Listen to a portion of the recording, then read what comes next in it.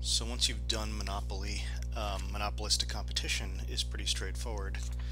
So what makes it monopolistic competition is that you have a lot of firms similar to perfect competition, so it's competitive in that sense. The difference is you now have differentiated products. So these firms are selling something at least somewhat different from each other, although they're still competing with each other. You still have free entry, but the differentiation gives you some pricing power, some ability to set your prices. So if your product is slightly different, then if I raise my price, I'm not necessarily just losing all my sales like I would if it was in perfect competition. If I can convince people that my product is a little bit better or different for some reason, then I have some pricing power. So restaurant industry would be an example. They have lots of different restaurants.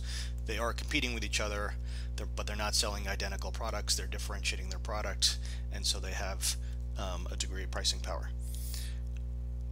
Anytime you're talking about brand names, often you're talking about monopolistic competition, sometimes oligopolies, but then you have product differentiation, but still competing with each other. So anytime you have pricing power, essentially you are going to look similar to a monopoly because you're going to be facing a downward sloping demand curve. So remember, when you have no pricing power, you face that perfectly elastic demand curve. That's the case of perfect competition.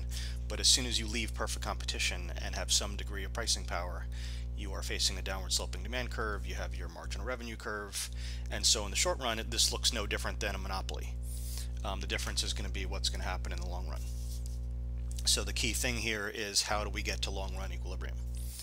Because there is free entry, then profits are going to be only a short run equilibrium because firms are going to enter.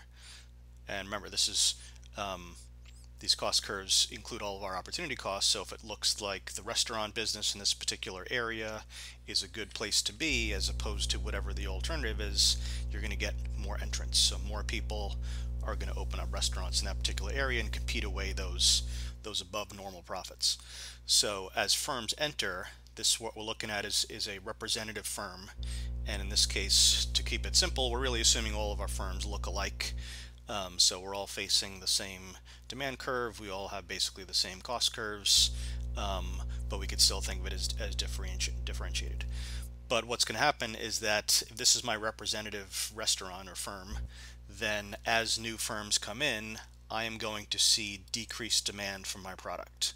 So the way we're going to get to long run and compete away those profits, someone opens up across the street from me, and now I'm going to see less demand. And so you can imagine this demand curve shifting left as firms enter, and marginal revenue is going to go with it. So demand and marginal revenue curve are shifting to left, and you can see profits are going to get smaller as, if demand is over here somewhere, now my profit is smaller, and it's going to keep going basically until I'm tangent to my ATC curve.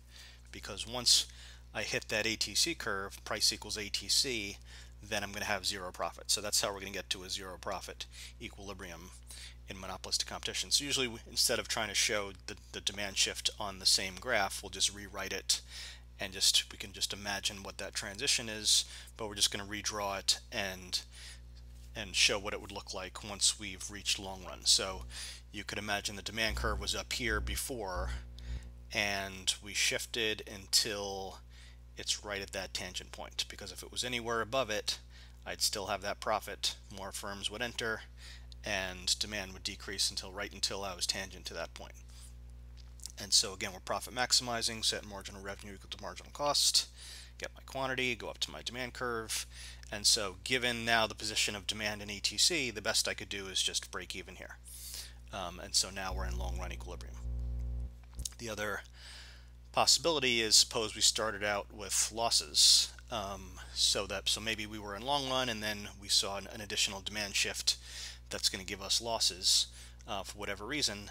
And now, since there's free entry and exit, we're going to have firms exiting, and just the opposite is going to take place. So as firms exit, so now the person across the street from me closes, I'm going to see increased demand for my product, and that's what's going to get me back to the long run. So now demand's going to shift to the right or up until I am tangent to the ATC curve, and then again I'm going to be back in long run, just redrawing it of what it would look like in the long run.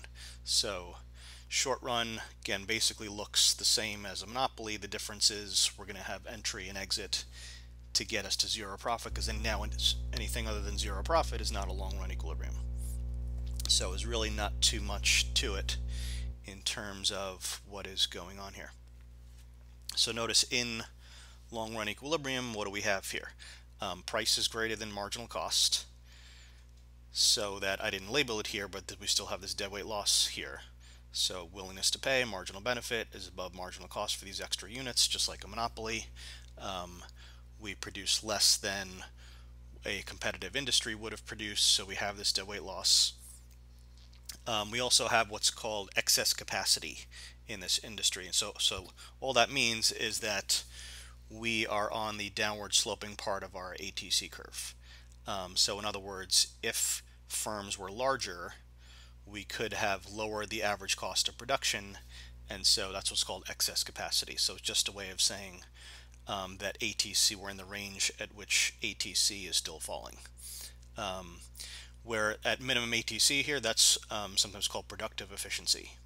So a monopoly generally doesn't reach that either, although you have one possible case where if ATC just happens to hit right here, you would be at minimum ATC. But any other time, a normal way we draw a monopoly, we would not reach productive efficiency, that minimum ATC curve, and we don't reach that here either in long run equilibrium.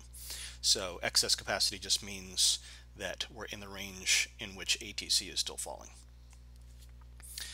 Let me just point out one pitfall here and kind of illustrate an important part of our graph here. So suppose, now remember I said you have to write where price equals ATC, so could you draw it so that ATC just hits right through that point, so that at that quantity I'm producing here, price equals ATC, and it looks like I'm at zero profit.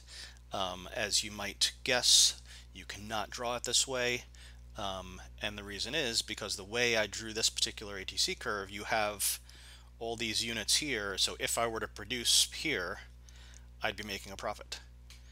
So something's wrong here.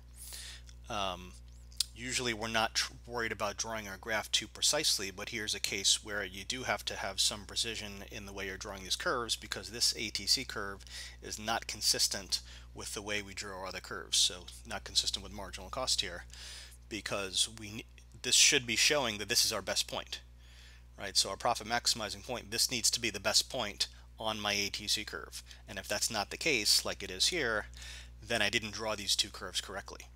So if I ran through actual numbers, it would never look like this, because these curves are inconsistent with each other.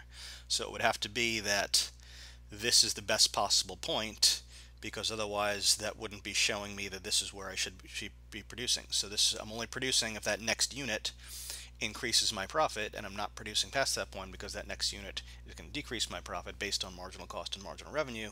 So this curve would be consistent with these two curves. This curve would not be. So it has to be tangent to that point, because any other point, if I move away from that Q1, right, over here I have losses, over here I have losses. So the best I could do based on these curves is to produce here and have zero profit.